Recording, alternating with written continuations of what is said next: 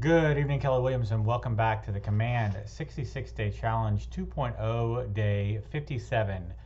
So we've been talking about teams in KW Command and what that kind of looks like, and so today is day 3 of that series.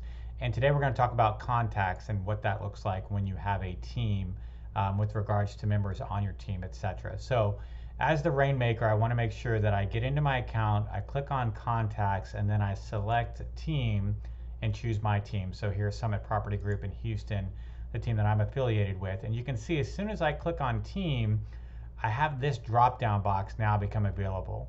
So previously, if I click on clear, that drop down box is not there. So when I select my team, you can see that as the Rainmaker, personally, I have 1,700 plus contacts, right? 1,766. However, as a Rainmaker, I can click on select member. I can click on my wife's account, who's one of my team members, and I can see how many contacts she has. So she has 97 contacts. I can click on all, and that's going to be my 1766 plus her 97, and you can see that I can then see all of the contacts that are in our combined database. So if I go back and I just click on my contacts, and say there's somebody in my database, let's see, I don't think AA Seller is in her database, I'm pretty certain. And so you can see AA Seller is not there, but maybe that's a lead that came in or a contact that I want her to work. I would come back to my database, I would click on AA Seller, the checkbox next to, or I could come down here to the 3 ellipses, either way, and I would click on Share Contact or Share Contacts. Okay, so I could do more than one, or just one at the time. Either way, it's going to bring up this pop-up box. So which team am I sharing it with? Yep, this is my only team, Summit Property Group. Who am I going to share it with? So which team member? So I'd click on Nicole Keith, and then I would share the following contacts. Now, can she or can she not edit the contact? I can select that as well.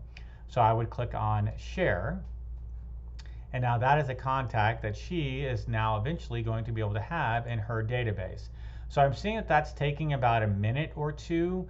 I did do a test with A Crouch and Ashante as well.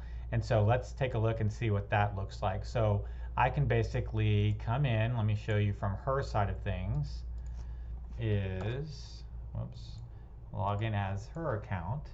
So it's now going to show in her contacts, she has 97 that are hers. However, if she clicks on Show Shared Contacts, well, it actually did much quicker than I thought. So it actually went to 100, and you can see A Crouch, Ashante, and AA Seller have now been added to Nicole's database. So what I would do is say, hey, I have somebody that I want you to work with. I'm going to share their contact information with you within Command. Their names are AA Seller. I want you to go ahead and start working with them. Since I said that she could edit the details, this one has a perfect score, but let's say, right, Ashante, she's at 52%.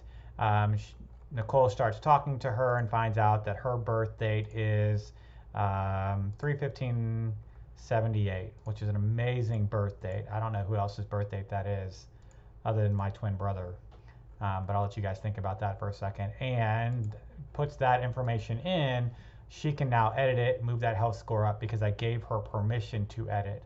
I also have the ability, as you saw, to limit that permission and not allow her to see it. So that's basically what it looks like with a shared contact.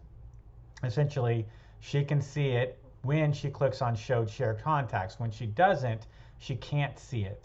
So she has to click on Show Shared Contacts, and then she sees those 3 that I shared with her from my account. Again, going back into my account, if I log out and I click on, let's get back into mine. Why is this not doing, there it goes. Get into my account. I can get into contacts and show shared contacts.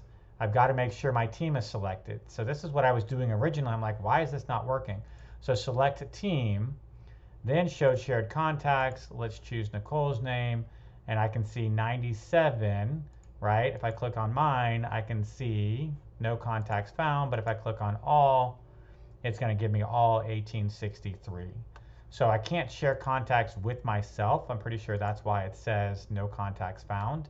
However, if I want to, again, share contacts with someone on my team, I would just make sure I'm viewing my contacts only, right? And then I would choose which contacts I want to send over, select bulk action, share contacts, and then go through this drop-down box. So that's essentially, as the Rainmaker, how I can share contacts with people on my team. If those, contacts come in, they're people in my database, somebody calls and wants to, buy a house and I don't work with buyers or whatever, I want to share that with the buyer's agent on my team, I could easily share that with Nicole, and then Nicole could take that from there and run. So that's how sharing contacts works for teams within KW Command, and that is today, day 57 of the Command 66-Day Challenge 2.0. Hope you guys are finding value in this little mini series of the Command 66. For you individual agents, don't worry, we'll have some more videos coming for you starting as soon as tomorrow. And yet otherwise, I will look forward to speaking with you then. Have a great rest of your night, guys.